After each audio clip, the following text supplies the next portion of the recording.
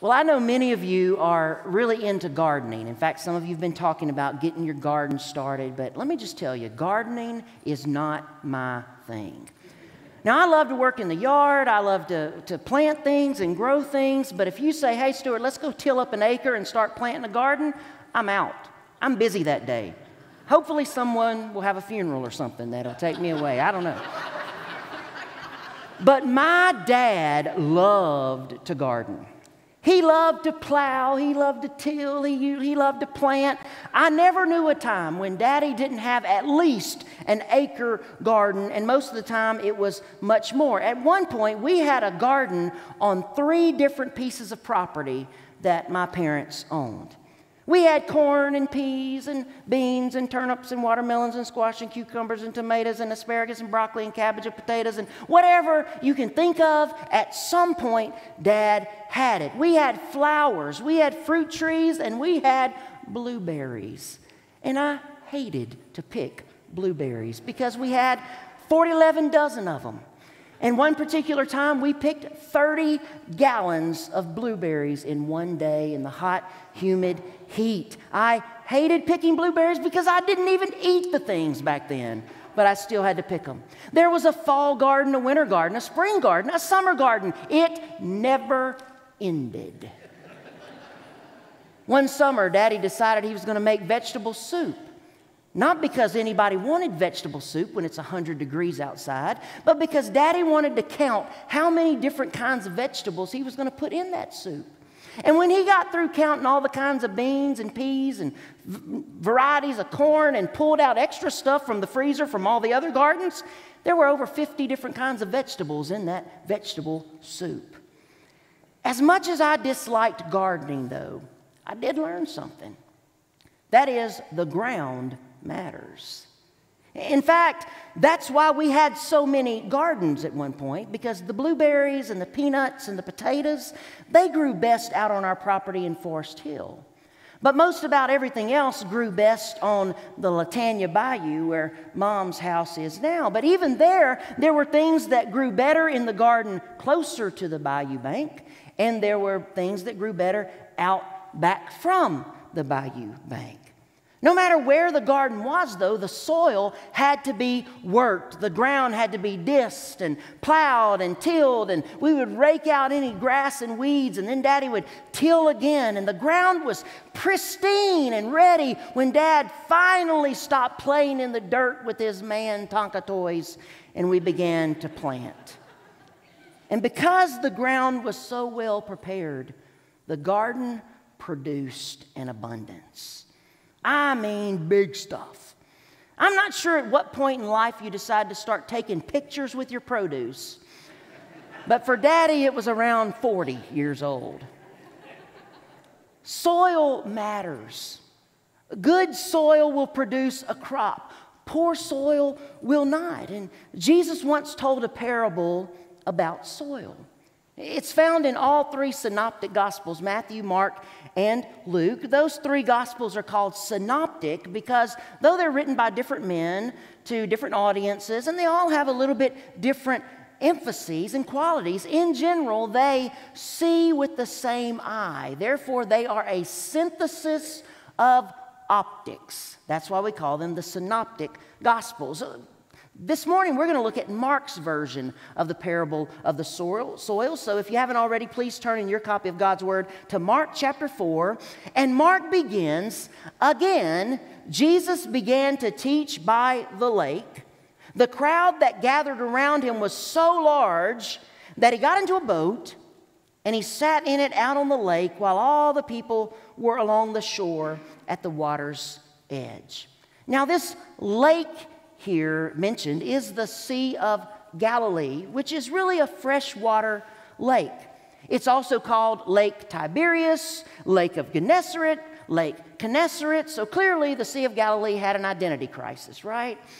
Not really. It's known by all those different names by the relation of certain people with it. So like Galilee and Tiberias refer to location. Kinneret is likely from the Hebrew word meaning harp, which is basically the shape of the Sea of Galilee. And then Gennesaret comes from the fruitful plain on the western side. So all of these different names for the same body of water, the Sea of Galilee or this lake. Now the banks there at that Sea of Galilee gradually sloped down to the water. So on this day, as Jesus was there and preparing to teach along the banks of the Sea of Galilee, he used that lake bank as an amphitheater. And he had the crowd gather there, and he got in a boat and pushed out onto the water, just a few feet out in the water, so that the water could then reflect his voice up to the people on the bank. You've been out fishing and heard somebody talking on the complete other side of the lake, haven't you? How that water helps to amplify the sound, and that's what Jesus was doing. So it's possible. So look at verses 2 and following.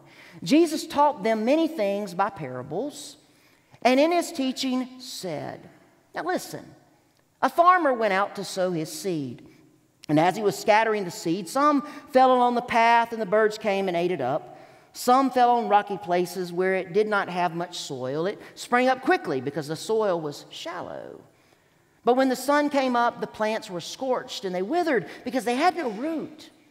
Other seed fell among thorns, which grew up and choked the plants so that they did not bear grain. Still other seed fell on good soil. It came up, grew, and produced a crop, multiplying 30, 60, or even 100 times. And then Jesus said, "He who has ears to hear, let him hear." Now, it's possible that as Jesus began to teach, sitting out on that boat, looking up at those people on the shores, he also saw a farmer going out to sow seed.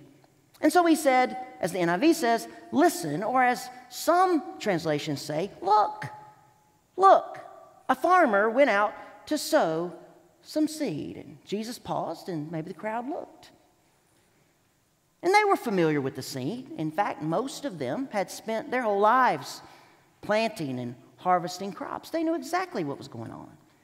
And while they knew the scene, though, we do not, because their farming practices were far different than ours.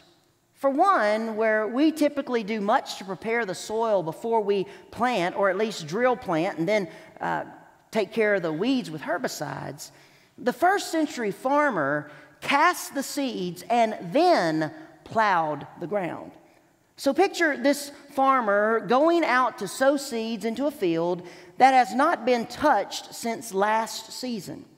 And so there's stubble from last year's crop, there's weeds, there's dead grass, there's thorns growing. And in the days before John Deere, farmers had themselves. And if you had a little money, you might have a donkey. But most farmers just had themselves. And most farmers did not own their land, nor did they lease their land. They were assigned their plot of land each year. And these plots were divided by little paths that went around them. So think about the different sections of the pews in this room as plots of ground for a farmer, and the aisles being those paths around. So those paths got hard over the years of being trampled down and never plowed. And at the same time, in addition, the ground in Palestine is very rocky. But unlike early American farmers and European farmers who would go through their areas of pasture or fields and they pick up the rocks and build stone walls and houses and barns and that kind of stuff, the Palestinian farmers, those first century Palestinian farmers, they left all those rocks because they depended completely on the moisture from rain to come down. And those rocks helped to preserve that moisture because some of those rocks created shadows. Some of those rocks helped create pools of the water that was there. But at the same time as the rocks were helpful in some ways, they weren't helpful in others because there were places where the rocks were, but there was just a thin layer of soil. And then at the same time as that, since there were no herbicides, weeds were able to come up easily, and often, no matter how hard the farmer worked at keeping them out, they could still take over the ground. So picture that kind of field. Not acres and acres of pristine GPS-guided rows, but small patches that were rough and left. And picture the farmer going out with a sack of seed slung across his chest, and he dips in his hand, he grabs a handful of seed, and he sows those seed into that field. And as he does, some falls along that path that separated his plot from others. And just as the birds follow along behind our tractors today, so the birds knew right where to go to pick off the seed that was cast onto the path. And then some of that seed that he cast fell in the rockier places of the plot. And they found some good moist dirt there. And so they sprouted up and they grew quick and strong, but having no depth, the roots soon dried and the plant scorched in that heat. Other seed fell among the briars, and the briars would be later plowed under, of course, when the farmer came through with his plow, but it would allow the seed to sprout up and grow quickly, but then those briars would just simply reroot, and then they would catch up and surpass the plant, choking out the sunlight and stealing the moisture and nutrients from the ground. And then, of course, other seed fell on good soil. When turned under by that plow, this seed sunk into the moist, fertile ground. It took root, it grew, and with nothing to compete with it for its needed nutrients, it received those nutrients from the sun and the soil and the moisture, and it grew every day until it produced a crop 30, 60, 100 times the number of seeds that the farmer had sown. And after telling the story, Jesus said, "He who has ears to hear, let him hear." What does that mean? It means simply think about it. Let this sink in a minute. Don't miss what I'm trying to say. Do you get it? Some did, some didn't. Some wondered, why did Jesus just talk about planting seeds and soil? Everybody here knows what that is. What a waste of time. I thought this guy was something special. Are you ready for lunch? Let's go. But then there were others who sat there thinking, there's more to this. You see, Jesus could see the eyes of the crowd. And the sight he saw that day was the same sight every preacher sees when he stands at a pulpit preaching a message. Some folks are engaged while others are glazed. And for those that are glazed, it seems like their eyes are blind and their ears are deaf. It's a sad sight, and it's one of the reasons why Jesus spoke in parables, because he wanted people to wake up and to listen. And the parables caused people to have interest and to listen to what he was saying, and hopefully to hear the gospel message that he was trying to communicate. But still, in so many people, Jesus still saw blank eyes. They were just staring back at him. They were blinded by selfishness and pride and laziness and indifference. So Jesus said in verses 11 and 12, "The secret of the kingdom of God has been given to you, but to those on the outside everything is said in parables." So, he quotes Isaiah, "that they may be ever seeing but never perceiving, and ever hearing but never understanding. Otherwise they might turn and be forgiven." Isaiah said when he came to preach to God's people a message that God had given him, it was like God had shut their hearts because they would not listen. It's really more they're doing than the Lord's doing, but Isaiah felt like he was just preaching to a brick wall, and at times Jesus felt the same way. Because people left and said things like, "Oh, what's the point of all of that?" Or they might have even said, "Well, that was just so interesting." But there was no heart change. There was no true response to the message that was being preached. The people were checking boxes in a glazed over stupor of spirituality. As William Barclay writes, when Jesus said this, he didn't say it in anger or irritation or bitterness or exasperation. He said it with the wistful longing of frustrated love, the poignant sorrow of a man who had a tremendous gift to give, which people were too blind to take. The people listening to Jesus were missing out. And we do too. How many times have I preached a message on salvation, but no one has moved? Was everybody in the room saved that day? I doubt it. How many times have I preached a message on repentance and people have met me at the back door and said, "I enjoyed that message today"? How in the world do you enjoy a message on repentance? Were you listening? I didn't enjoy preaching it. How many times have I preached on marriage and I've encouraged people to come and to intercede with God for their marriage or for their child's marriage or their grandchild's marriage, or even come and thank God for their marriage. And so you might not have a problem, you just want to thank God for something, and nobody moves. Does that mean every marriage is perfect? I doubt it. Does it mean no one is thankful for their marriage? I hope not. We just glaze over. But then I have to think about how many times I've not been in the pulpit, but I've been in the pew. And I've glazed over as well. Sometimes we focus on the wrong thing. That could be the quality of the preacher. Now, I enjoyed the sermon. Well, that's great. I don't want you to be bored, but I want you to get the message. Because that's what it's all about.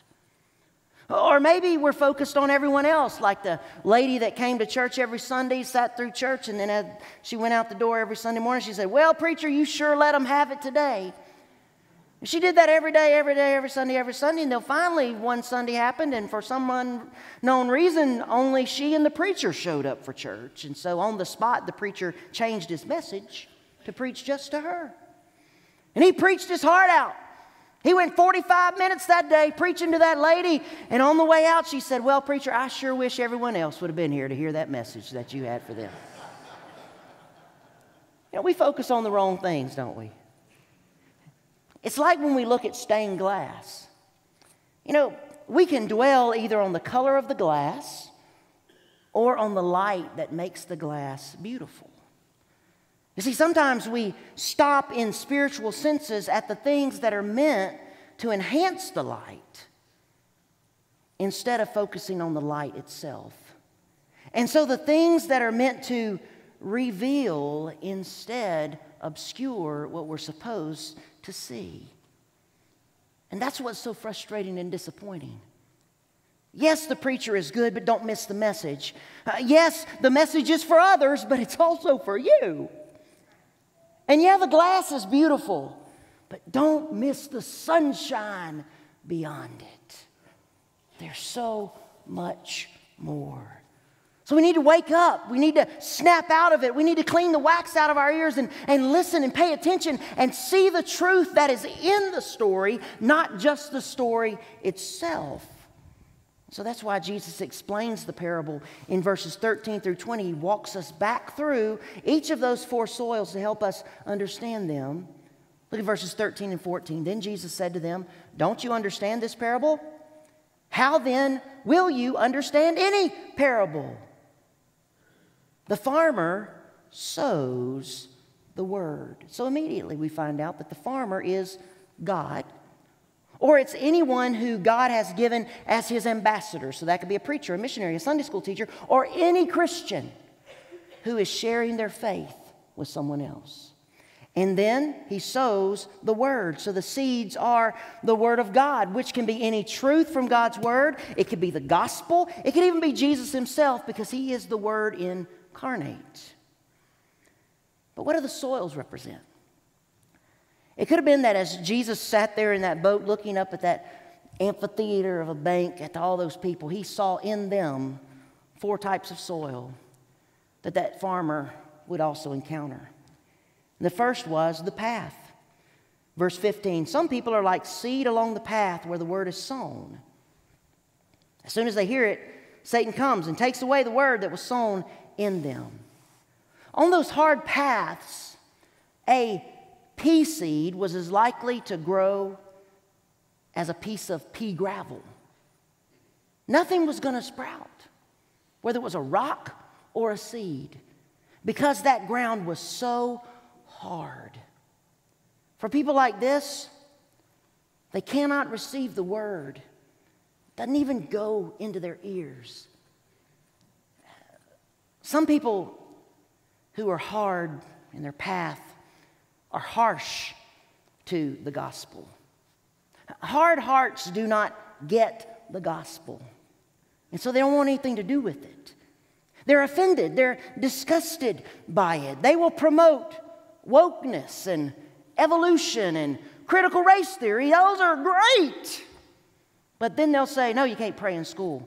Don't you dare pray on a football field. Get rid of those Christian clubs and let's ban the Bible. The birds come in as Satan. Peck, peck, peck, peck, peck. And the word is gone from those folks' lives. However, other people with hardened hearts are not harsh to the gospel. They're just indifferent to it. They really don't see the point. What's the point in the word? Why go to church? That doesn't make any sense. Why read the Bible? You still have problems. Why tithe? All the church wants is our money. That's all they want. What's the point? It doesn't make any difference. And these folks will rationalize away everything about the Lord, just sweep it right off the hardened path of their lives. So there's this hardened path. But there's also the rocky soil, and it's different. Jesus says in verse 16, others like seed sown on the rocky places hear the word and at once receive it with joy, but since they have no root, they last only a short time. When trouble or persecution comes because of the word, they quickly fall away. Because those rocks have preserved that moisture, the seed germinates, it sprouts up quickly, but then the heat comes and the shallow roots can't find moisture, and the plant shrivels up as quickly as it sprouted up. When Rebecca and I were called to pastor in the North Texas town of Forestburg, and we moved into the parsonage, there was nothing planted around the parsonage. And I grew up in Louisiana. I wanted flower beds. So I tapped into a little bit of my daddy, and I went outside, and I dug up that rocky ground around the house, and I got landscape timbers, and I put them out. I even went to Lowe's, and I bought a little bit of dirt, because you don't ever have to buy a lot of dirt in Louisiana, right? And I added that to the soil, and I mixed it up. Mom and Dad dug up all kind of stuff from their house and drove it over to Texas, and I spent time planting it out. And I tell you what, in May, it looked good. And then in June, it kind of stalled out. And then in July, it didn't matter how much I watered that stuff, the scorching heat, the constant wind, and that rocky soil just shriveled everything up. That happens in people's lives too. Early in my ministry, I served as a youth minister, and then I continued helping with students as I served in other positions. And one summer at camp, we had a great time. We came back to have a Sunday night youth service. You know, we used to do that back in the day where the youth would report and share testimonies and sing the songs of camp and all that great stuff. And so this one girl shared her testimony about how wonderful camp had been. And she was aglow with Jesus, and she loved Jesus, and she was so dedicated to Jesus. In fact, she was more dedicated to Jesus now than those adults who'd been attending Sunday night church for 50 years. And then fast forward a month, and Susie Saints-a-Lot was nowhere to be found because she had sprung up quickly. But then she went to school and got in the other peer groups, and the scorching heat shriveled her up. You see, home environments can be like the scorching sun with parents or spouses who do not support a new Christian. Peer groups can pull us down. The shiny seduction of sin can scorch us as its rays beat down upon us. Home environments can be like that scorching sun. Our friends can be like that scorching sun, and it causes us to have that, where we have just that rocky soil. So we've got hard ground, we've got rocky ground. Then there's the thorny soil. Jesus explains in verses 18 and 19, still others, like seed sown among thorns, hear the word. But the worries of this life, the deceitfulness of wealth, the desires of other things come in and choke the word, making it unfruitful. And that describes far too many Christians today. I'm going to follow God. And then weeks pass, and we say, hey, man, we've been missing you at church. Yeah, I know, we just got busy. I know, we got just a lot of stuff going on with the kids. We had some trips and a lot of stuff going on at work. We'll be there after fill in the blank. The problem is, after fill in the blank is like my daddy's gardens. It never ends. There's always something. And you'll continue to be out there unless you go buy some spiritual roundup and you kill the weeds and the thorns in your life. In fact, let me say this. Don't just come back to church. Now, before you say, good Lord, the preacher just told people don't come back to church. No, listen to me. Don't just come back to church, because if you just come back to church, you'll be here a week or two, and then you'll be gone with some weed again. You don't need to just come back to church. You need to come back to God. Because you see, yeah, you can come back to God here at church, but it's God that's going to keep bringing you back. And God's who's going to keep you growing in your relationship with Him. So come back to God. A drift from church is a drift from God. Let me ask you this about life assessment. Have you spent time with God in a devotional every day? Spent time with God, just asking the Lord to be with you and praying and seeking His face.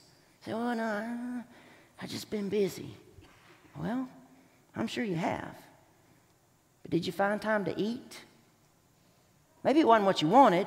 Maybe you had to go through drive-thru. Maybe you had to grab a granola bar. But I bet you found time to eat. And here's how I know why. You're not dead. Did you find time to sleep?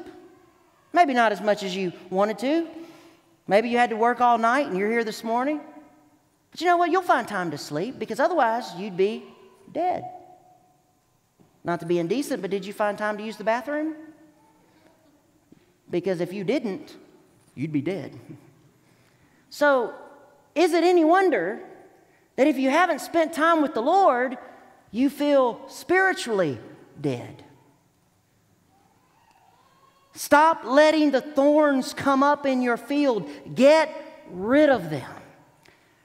I think I've told this story before, but when my grandma was close to 85, she got aggravated. She had leased her pasture behind her house, hay pasture, to some guy, and he wasn't taking good care of it. And so when she'd go out to her garden every day, she'd look out across that hay field and she would see thistles coming up.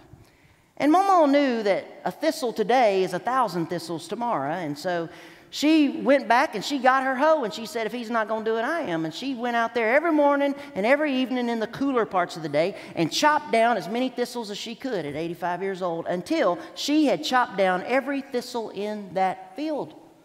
And to this day, 15, 20 years later, there's still not a thistle in that hay meadow. Now, obviously, other things have been done in those 20 years to keep those thistles out. But I never pass by that field still today that I don't look when I'm on my way to Mom's house and see no thistles and say, keep the thistles out of your hay. We need to be as diligent about keeping the weeds and thorns out of our lives as Mama was keeping those thistles out of her pasture. Every day, cut them down. Get rid of them because one today is 1,000 tomorrow. Guard your life closely. There's hard soil, there's rocky soil, there's thorny soil, and of course there's good soil. In verse 20, others like seed sown on good soil hear the word, accept it, and produce a crop 30, 60, even 100 times what was sown. Does that really need any explanation? In fact, at LeCount I asked them, does that really need any explanation amongst a bunch of farmers? Who know good soil? Good soil grows good things. It produces a crop, a bountiful crop. That's how every believer's life should be. It should be full of fruit. Not just the missionaries, not just Sunday school teachers. Everybody should have fruit coming out of their lives in various ways. Fruit in your children and grandchildren who are serving the Lord. Fruit in friends who've come to faith in Christ because they saw something in you and you were able to share your faith with them. Fruit in just your life and your personal faith and how you're growing every single day in the knowledge of God. Fruitful every single day. So much so that one day God is like my dad with his cushaw and his watermelons and his sunflowers and all the other stuff he took pictures with because he was proud of the produce. Where God could stand beside you and say, look at the fruit. Look at the size of this watermelon. Look at the size of this cushaw. Look how many tomatoes this person produced. God wants to be proud of you and to celebrate the fruit that you produce. This weekend Change Me, we've done a lot of introspection. In fact, one member texted me what many of us probably thought, okay, I give, don't make us read anymore in Steve Horn's book. Ouch. Because there were just question after question after question that penetrated to us. Introspection is hard. But I hope the process helps you prepare your soil because this week we move from introspection to the process known as consecration. And that is where we dig down into God's Word and we dedicate ourselves to the purpose of growing in the Lord. So your soil has got to be ready because it's planting season and there's going to be some things done. So we come to the question then of our message title, and that is, How is your ground? Is it hardened? Is it rocky? Is it thorny? Or is it good? If it's one of the first three, it doesn't have to stay that way. Because, you see, while some people today will try to say that, oh, well, if you're hardened, you can't ever, there's no hope for you. I don't know about that, because the Bible I read says we serve a God who can break the hard ground. And we serve a God who can change a stony heart into a heart of flesh. And we serve a God who can get the weeds out of your life. But what it takes for all of those is repentance. Coming to Him and saying, Lord, change me. Break up the ground. Get out the stones. Take out the weeds. So we want to do that this morning. We want to say, Lord, change me.